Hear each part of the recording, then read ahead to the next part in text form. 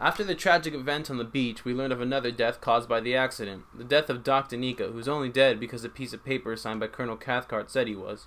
This exaggerated scenario creates the classic dark humor of the ironic nature of the army, that they only care about following procedure. In the next chapter, because of Nately's death, Yossarian won't fly any more missions, so he goes to Rome, AWOL, to tell Nately's whore about his death. Needless to say, she doesn't take it very well.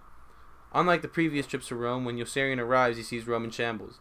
He sees violence and despair amongst everyone regardless if they're rich or poor. He acknowledges that the war has finally touched Rome and pleads, "Oh, won't anyone do something?" as he proceeds to do nothing about it. Rome can no longer be used as an escape for the soldiers because the war has finally reached it as well. In this section, Heller shows us that no place is sacred from the terrors of war.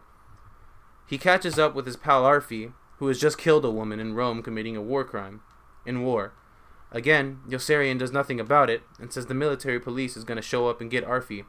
But the military police shows up for Yossarian for being AWOL instead of Arfi for violating and killing a woman. Again, Heller shows us that the military values their own procedure rather than civilian casualties. He gets taken back to Pianosa where he makes a wager with Colonel Cathcart. In return for painting him in a good light to the men, Yossarian gets to go home. Yossarian takes the deal, but as he leaves, he gets stabbed by Nately's whore who just materializes out of nowhere and gets sent to the hospital.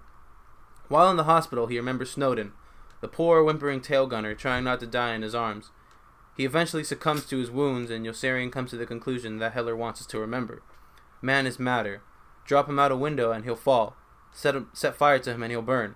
Bury him and he'll rot. Like other kinds of garbage. The spirit gone, man is garbage.